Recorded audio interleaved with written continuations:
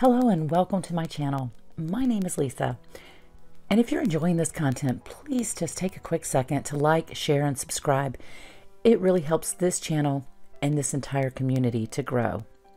So, I get asked this question: what's the difference between the narcissist smear campaign and a victim exposing the narcissist? Good question. So, the narcissist smear campaign is made up of lies, false accusations, and half-truths.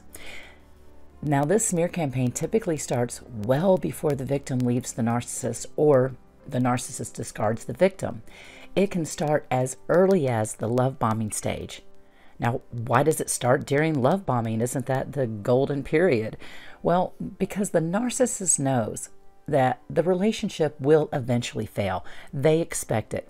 They know the victim will eventually see them for the monster they really are, so they have to start early. That way, when the relationship ends, no matter who ends it, the narcissist has already convinced others that the victim is emotionally unstable, crazy, has a troubled past, they have addiction issues, whatever the narcissist has decided to come up with.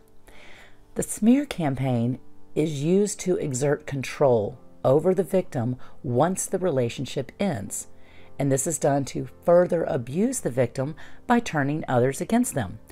This also helps the narcissist to isolate the victim from friends and family, making it so that they have no one to turn to, no one to go to for support.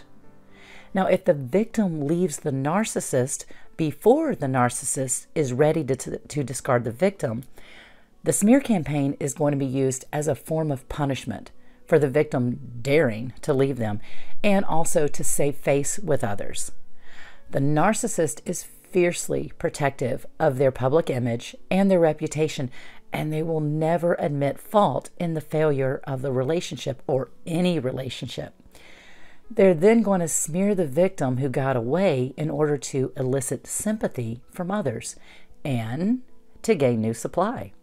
They want the new supply to lick their wounds and feel sorry for them, and this really helps them do that. So, since the narcissist began smearing the victim long before the relationship ended, the narcissist is able to gain support from others who will believe their tales of woe without the narcissist even having to provide any proof of what they're claiming.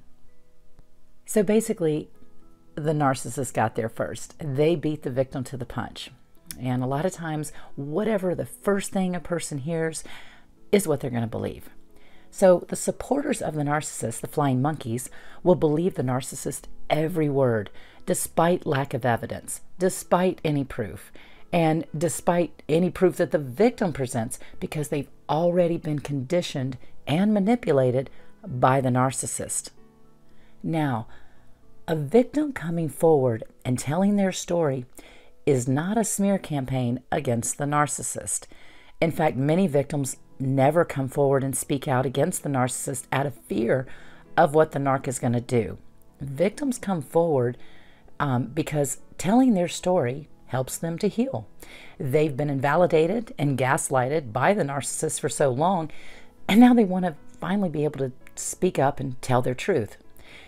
They may also want to warn others about the narcissist, not wanting anyone else to experience what they experienced.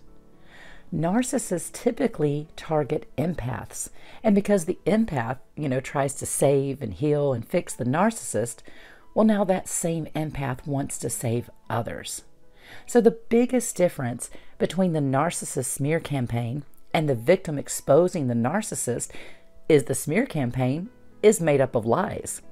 The victim's story of exposure or exposure of the narcissist is simply the truth. As I've mentioned in previous videos, I had no plans to expose the ex-narc in my life when I started this channel. I planned to keep both his identity and even my own identity completely private. Had he not done certain things, he would have never been publicly exposed. So I really gave him way too much credit in the intelligence department. And there are links to the videos posted in the description box below about what I'm talking about. So, how do you handle the smear campaign? Well, it's natural to want to jump in and defend yourself. That is human nature. But don't waste your time. People are going to believe whatever they want to believe, and there's really not much you can do to change that. Those who really know you and care about you and love you are going to stand by you. They know who you really are. You may also find that supporters of the narcissist discover the truth for themselves eventually. But just let others find out the hard way just like you did. I know it's easier said than done, but keep your focus on yourself, your healing, your recovery, your own growth.